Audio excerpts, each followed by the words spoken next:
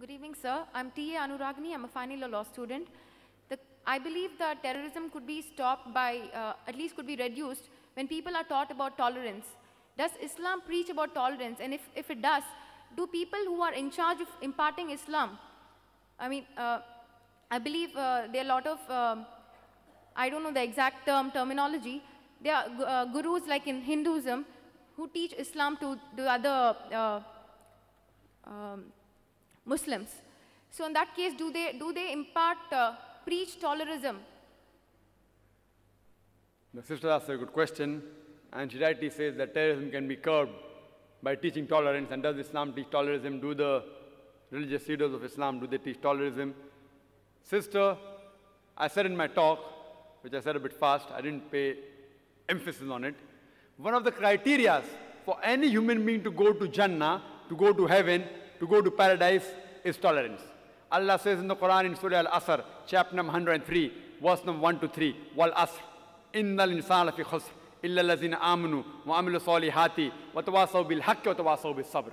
By the token of time, man is verily in a state of loss, except those who have faith, those who have righteous deed, those who exhort people to truth, that is to dawah, and those who exhort people to patience and perseverance.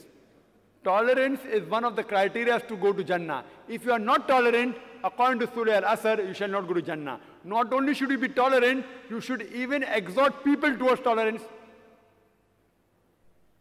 But tolerance, by definition, it has got various meanings. And if you ask experts, that tolerance also has a limit. What do you mean by tolerance? Fine, someone does something wrong to you, you do not retaliate, it's good. Till how long? So tolerance also has a limit. And in Islam, zalim is a person who does zulm.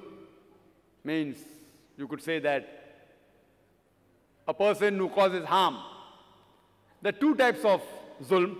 One is a person who does harm to the others, and another person who does harm to himself. The two types of zalim, and both are referred as zalim. One who does zulm on others, another type who does zulm on himself. Our beloved Prophet Muhammad sallallahu alaihi wasallam said, it's mentioned in hadith of Sahih Muslim, if you see anything which is wrong going on, if you can, you should stop it with your hand. If you cannot stop it with your hand, stop it with your mouth, with your tongue. If you cannot stop it with the tongue, at least curse in your heart that the act is wrong. And if you do that, you are the lowest level of believer, the lowest level.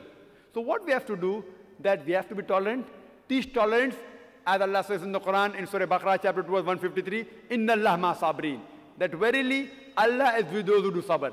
But while doing sabr, we should see to it that does not go beyond limit. Sabr also has a limitation, tolerance has a limitation. So before it goes over limit, if you see that a woman is being raped, you can't tell the woman, tolerate it, no problem. If God has given me strength, if I see a man raping a woman, I should stop it with my hand. If I cannot do it with my hand, it is tell her, bhai sahab, please don't rape. In Bombay, an article, a young girl, 13 years girl, she was raped by a man, and there were 5 passengers. Only one person objected and he was kept quiet. 5 people could over that man was drunkard, was drunk, and they did not do anything. What's happened to the humanity? What has happened to humanity? 5 young people cannot take care of one drunkard, raping a girl in a train. Will you call this tolerance? I would call it cowardice. Therefore I say that if these 5 people were terrorists in the sense, terrorizing the antisocial element, that person would have the guts to do it. So what, sister, we have to encourage and see to it that tolerance level of every human being is increased. At the same time, they should not become cowards. They should see to it that the antisocial element in the society, they are reduced, and we should collectively gather together and see to it that these people who are antisocial people, they are brought to task. Hope that answers the question.